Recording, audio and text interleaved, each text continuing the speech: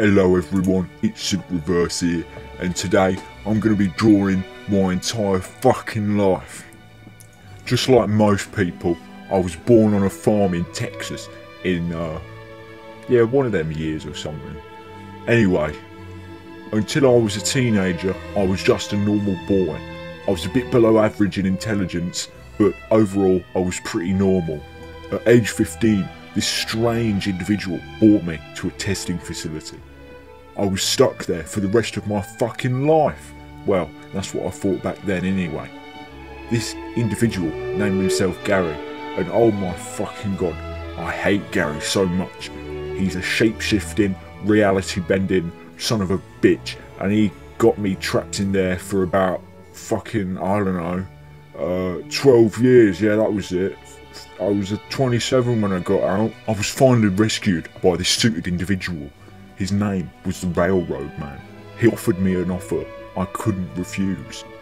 He told me that if I got out of here, I would be turned into the perfect human being. So obviously, I said yes. He transported me to this very small little man. He looked sort of wrinkly, yet like a child at the same time. He introduced himself as Tiny Baby Man, and he's like 1,000 years old. He may be a tiny baby, but he's a hell of a man. When he was working on me, he made me perfect physically and mentally. He didn't make me too intelligent. He made me smart enough to comprehend the world, but dumb enough to not criticise myself and get on with the task at hand. I also have a very strong mind, which is why I could look at all of the Railroad Man's anomalies and not get affected by them. There was only one thing that went strange during the transformation process.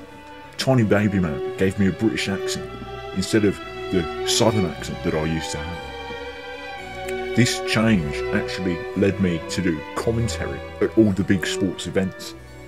When me and Tiny Baby Man got rich, we decided to take a chill lifestyle and make YouTube videos together. Bending reality is fun, but there's nothing like talking to you guys. Like, subscribe, comment, follow, look at my house, and I'll see you in 5 minutes.